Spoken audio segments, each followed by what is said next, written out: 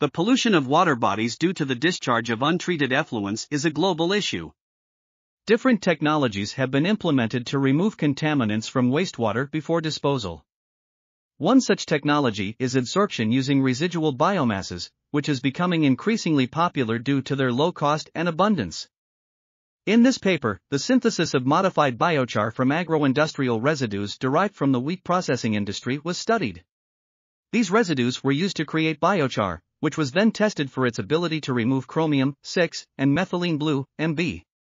The biochar was prepared using a ramp function of 5 degrees Celsius per minute up to 250 degrees Celsius for 30 minutes. Adsorption tests were conducted in a batch system, where 30 milligrams of biochar was added to 10 milliliters of solution. From scanning electron microscopy, SEM, analysis, the formation of tubular cavities and porous structures was observed, resulting from basic hydrolysis with potassium hydroxide. For CR6, the biochar had an adsorption capacity. This article was authored by Candelaria Tejada-Tovar, Ángel Villabona-Ortíz, and Rodrigo Ortega-Toro. We are article.tv, links in the description below.